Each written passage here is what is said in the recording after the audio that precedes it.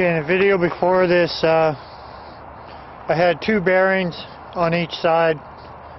I took out one of the bearings on each side, so there's just one bearing on each side. And look how easy that spins now.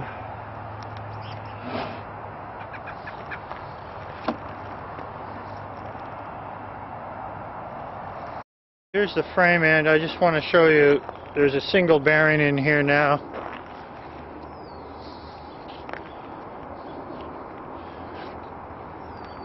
Here's how thick that Delrin plastic is, plus a polycarbonate.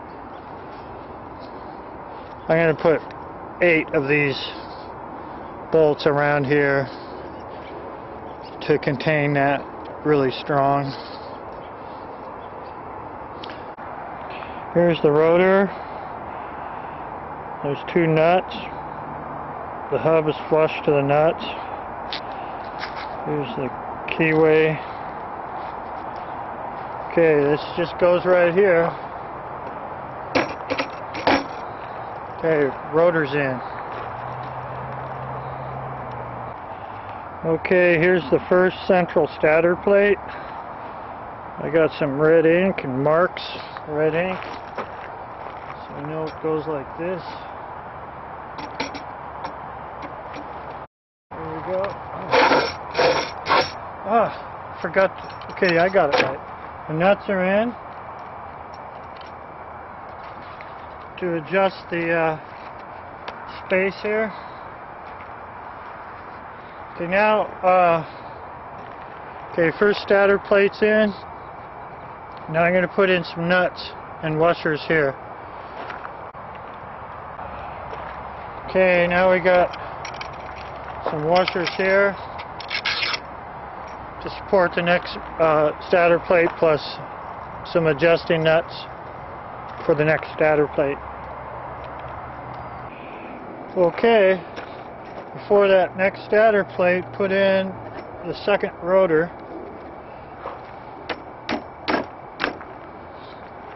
Okay, that's in.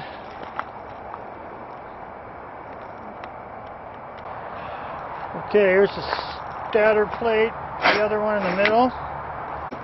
Going right there, it's got washers, nuts. So you can lift it up a little bit, change the gap with these nuts here.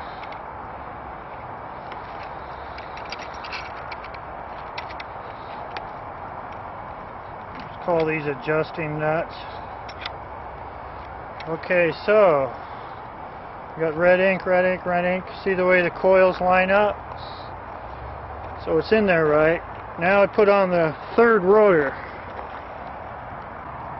Okay, here's rotor number 3 right here.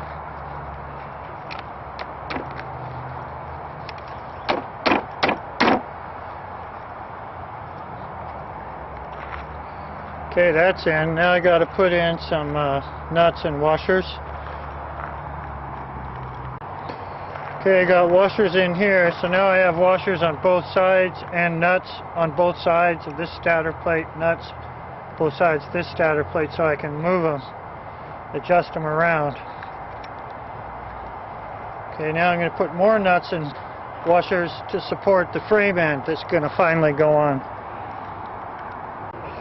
Okay, now I got the washers to support the frame end and nuts behind them, so now I can adjust things also with the frame end.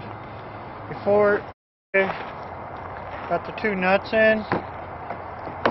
They're going to face up with a bearing in here. Got everything on for this. Got the red ink here, line them all up. Put the frame end on.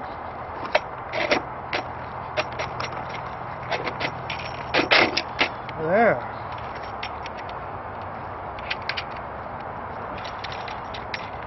Pull up the nuts a little bit here so it supports the frame end.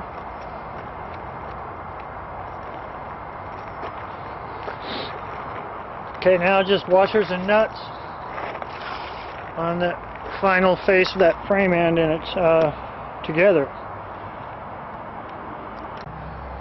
Okay, there's a little bit of free play here with the rotor. So you can adjust that with these nuts here. Bring it down a little bit tighter. Just a little bit free play.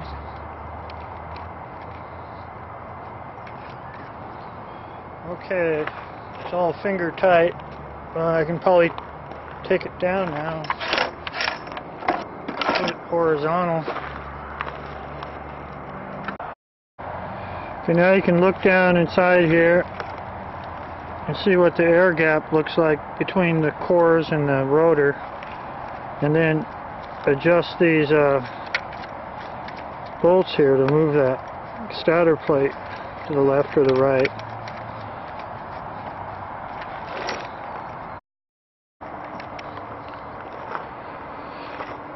Adjusted all the air gaps between the rotors and the coils. It's halfway decent now. The rotors don't touch any of the cores. You can see it spins really easily because of the 9 coils and cores against the 8 magnets, so it doesn't latch up.